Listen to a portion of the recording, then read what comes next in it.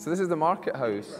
This is where the riot culminated back in 1847, and it's where our riot, our recreation of the riot that we'll be reenacting in the streets, it's where that will culminate as well. So we've got the space to sort of explore ideas, and it's very important that we do that with the community, with people that want to be involved, because it's you guys that will be making it happen with us. My name is Liam Hurley. I am the artistic director of As Well Be Shot As Be Starved, which is our community production around the theme of the bread riots. Thanks very much for coming back to meet us again. There's so much that needs to be done, that there's room for everyone, and the sort of level of enthusiasm and ability that's been shown has really blown us away. So we're really excited about keeping working with you all. So I was actually quite amazed to find that there would be a community theatre production of this scale happening down in the southwest of England, where I am now living. And I say England in quotation marks because of course we are in Cornwall. The basic approach was a whole kind of string of community engagement events that we called shout-outs. People of every age, every background, every ability, every level of experience were completely welcome to come and find out what we were up to, with no strings attached, no commitment, but a big invitation to get involved. Ella. Alice. Madison.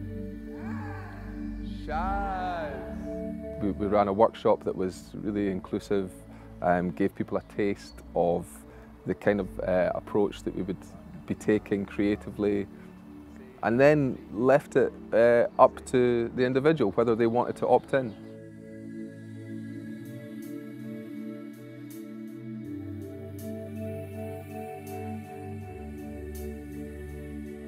I've always been drawn to working in community theatre. I've really found that in collaborating with people that are not professionals, there's an urgency and there's a vitality to the performance that can be delivered that is actually not possible within the professional theatre. There's something about that moment of revelation when someone who is not a professional and maybe has never even done this kind of thing before is really revealing themselves in front of an audience, or really stepping up to kind of show their biggest version of themselves in front of an audience that is really magical. We've got a phrase in Scotland which is coorie in, which means like cosy in together. So coorie in together.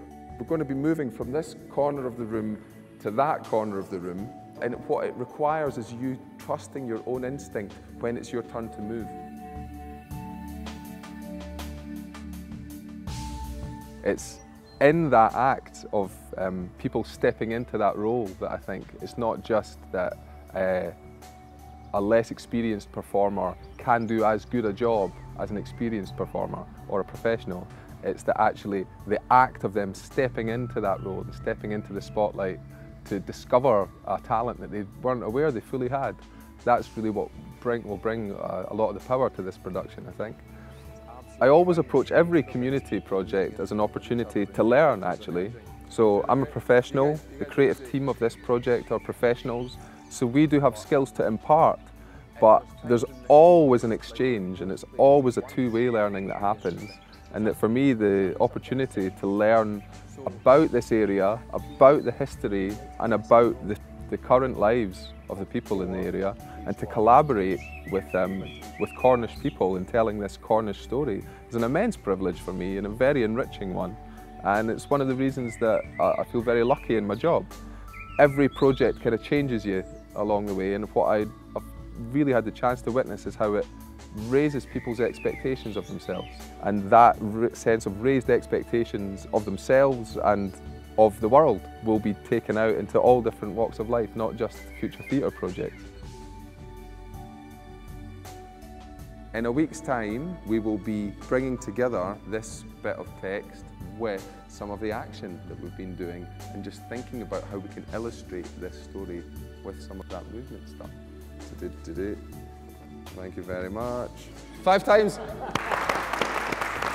All right. Participation in an event like this can really be enriching for people in all sorts of levels.